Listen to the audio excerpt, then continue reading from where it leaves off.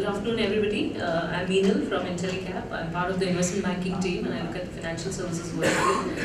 And I have joining me today Sahil from Aspada. He has been focusing a lot on the SME financing space and brings to the table a lot of international perspective as well. So Sahil, if you can please join me here. We have a very brief presentation about what we are going to talk about today. And we'll keep this short because we want more people to talk here and also have discussions around the table. So, to start with, the opportunity in the MSME financing space. I think everybody in the room here knows about the opportunity, which is why we have so many people here. So this is some data I think everybody knows about how significant is the contribution of MSMEs to the development of the country. IntelliCap had done a report for IFC on the MSME financing gap. This was way back in 2012. I think it's one of the most quoted reports in the space. And we are fortunate that IFC has asked us to do an update on this report. And currently, based on our estimations, the addressable gap is somewhere around 20 trillion. And I think we are nowhere close to reaching that number. Which is why the context of, is it possible to address some of this gap, which is currently being addressed by informal sources, if technology can play a part in this and what we can do to bridge this gap. What we have seen in the last few years is fintech players have addressed some of the core areas in MSME financing in terms of either bringing new investors to the table. Until now, some of these investors were informal lenders or banks. So getting some of these new investors onto a formal platform, identifying a new set of companies that or enterprises that we can lend to, finding alternate ways of doing credit assessment, because some of these people may not have a credit track record or a borrowing track record, and in simplifying the process and making this whole thing digital, thereby cutting down costs and passing on some of those benefits to other players. Some of the models that we've seen and we'll be talking about today are P2P lending, which helps in bringing a new set of investors to this space. We have e-commerce or merchant finance players, invoice financing, supply chain financing. So from the models, what we are seeing is there is an attempt to address every aspect of funding requirement of an enterprise, be it equity or debt capital, or short-term financing in the form of invoice financing or supply chain financing. What we will be doing is we will also have a couple of players from each of these spaces who will talk a little bit about their business model and how they've seen things evolve. What we have seen globally is there have been several success stories, especially in individual loan financing, where alternate credit scoring mechanisms and use of alternate data has been very successful. But this gets really challenging when you start moving from individual loans and individual assessment to an enterprise assessment. And these challenges are right from the availability of data to even understanding the different kinds of business cycles and business models that are there. Converting that understanding into institutional processes so that this can be replicated with scale. When it comes to recovery of loans, putting in early warning signals of finding distressed or likely to get distressed assets, and the actual mechanism of recovery. So these are still very untested areas when it comes to financial fintech lending. And for the lender itself, or rather the platform or the fintech company, their own challenges in terms of having sufficient capital available to address this or being able to deal with the risks of working in this segment. So given this context, some of the discussion topics that we've identified, and so these are also the tables that we put up. So we'll be talking about the opportunity, and in terms of opportunity, we are not talking about the market size, but we are talking about how we can bring some of these informal financing sources to mainstream, or how we can include more enterprises which are currently, there is no track of these companies anywhere, how we can bring them into the mainstream fold. In terms of regulation, how do we think the space should be regulated? Does it require regulation at this stage? Would regulation stifle the growth of innovation in this space? Or are we actually heading the microfinance way, where we will keep growing, and then one fine day, everything will come crashing down around our ears? What can we do with technology? What further can we do? And where can technology add maximum value? And how things have evolved outside India? What are the learnings that we can take from outside India and implicate or replicate over here? Sorry. So these are some of the thoughts that we wanted to hear views on. We have a very interesting audience, a cross section from traditional NBFCs, from banks, fintech companies. We have investors. We have people who've been in the global space.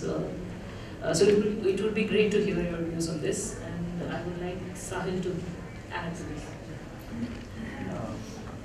Good afternoon, everyone.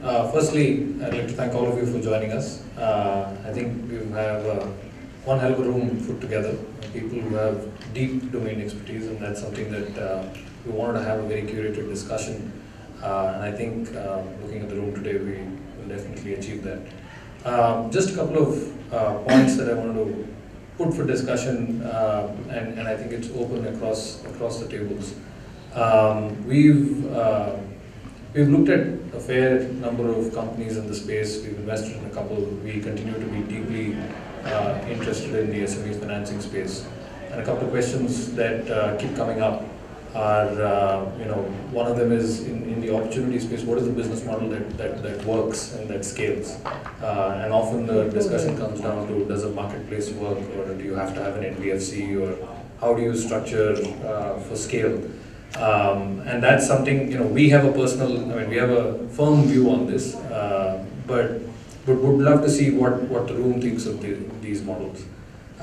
Secondly, one of the things that is almost niche and we don't really see that much discussion around, but the people in the know, people who run businesses definitely look at it very closely, is how do you think about verticalized financing? And you can begin with certain products like invoice discounting or merchant cash advances and things like that, but is there a merit to looking at say supply chain financing in particular verticals? I know Sanjay Ade does some very interesting work there. In education and healthcare, are there kind of verticalized loans that might work because of domain expertise in that sense? So that's one. I think Kabir and Shashank have been doing some very interesting work with the India stack. So there's a key role that technology can play in accelerating the lending process and making it much more efficient, both from a documentation standpoint, and I think there's a conversation around what kind of data can be shared, what is the architecture for consent in that sense, and how deep can you go.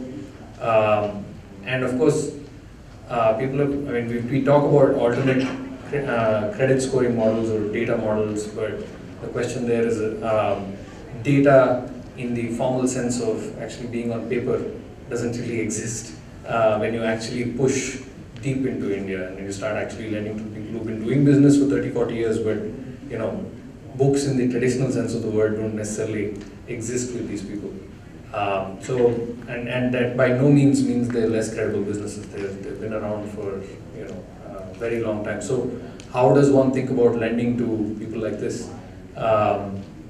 So I think, and the discussion around future is a question of we have to put in place structures to formalize this and basically make this process more efficient. Because I think there's consensus in the room that the market is very deep and large. The only question is, how does a formal organization address this need? So I'm looking forward to hearing your views. Tom and I and the folks from Intellicap will be around if there's something that you'd like to talk to us about. Otherwise, we'll just keep meander and butt our heads in every once in a while. And we'll debrief at the end of it with what we think are the views of the room. That's about it, guys. Thank you.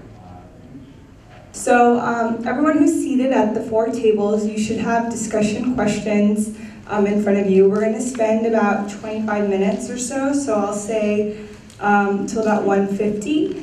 Going through the questions. For those of you who come in late, the 4 tables are, table 1 is focused on opportunities in the sector, 2 is regulations, 3 is the role of technology, and 4 is future outlook and international perspective. So for those of you sitting in the back, feel free to jump in on any of the tables you're interested in. Around 1:50, we're going to ask that every table summarize what the discussions were. So you should have a marker at your table, and feel free to use the poster board to make some notes down, because we'll ask that you present it to the rest of the group at 1:50.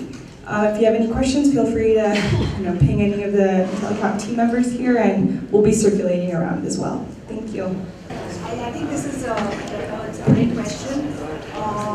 And we basically looked at 2 aspects. One is the legal structure, and whether the legal structure of the business is important.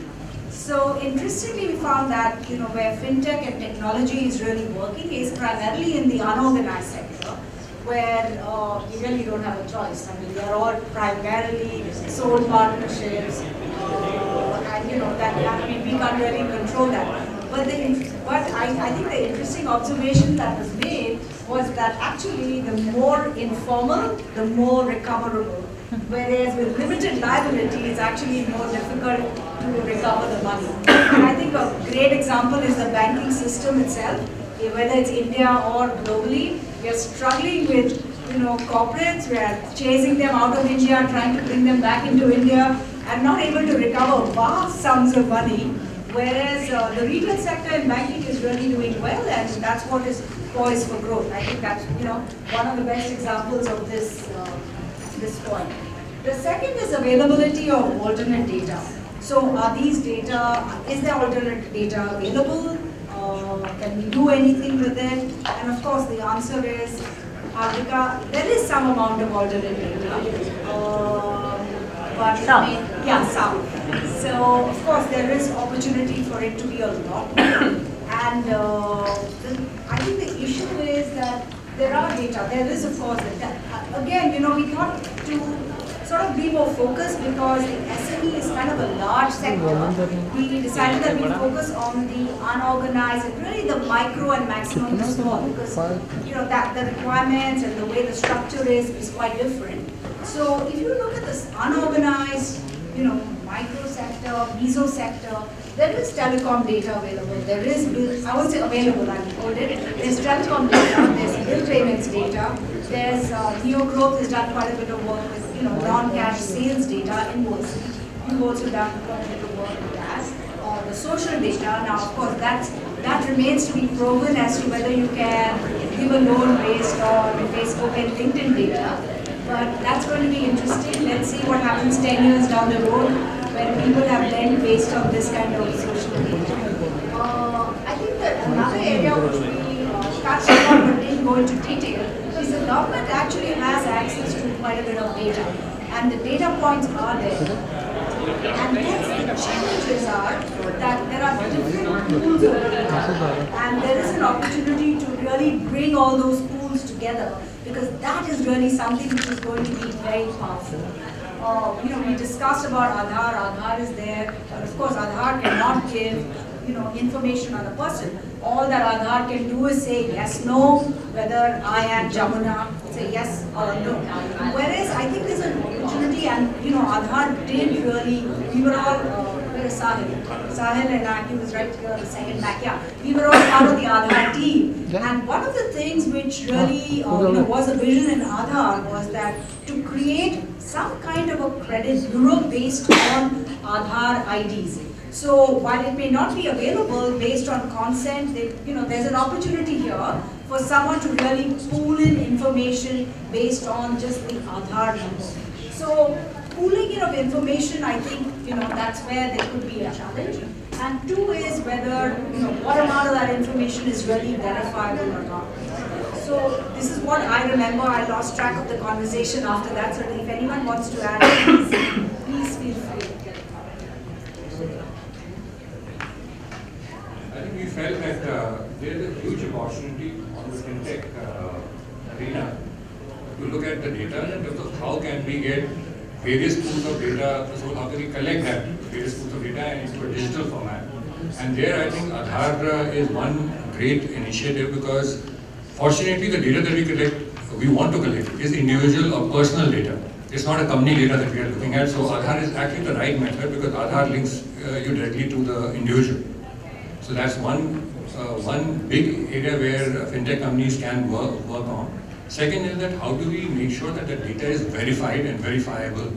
So if the data is not verified, you get a lot of bills data which is not verified, it is of doubtful use.